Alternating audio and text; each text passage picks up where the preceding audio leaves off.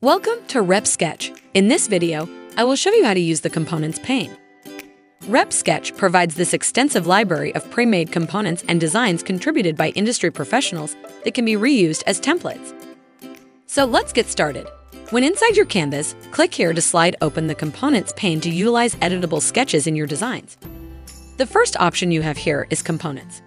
In this section, we have listed this dictionary of various components to help you find design options and create professional sketches. For example, you can find different types of necklines, collars, sleeves, waistbands, hems, and more. Next up, you have this tag search bar.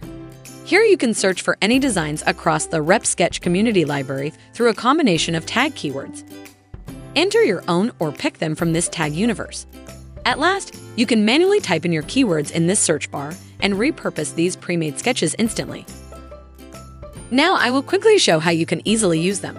Find a component of your choice. Like for this jacket, I'll look for one under this pockets category. This looks good.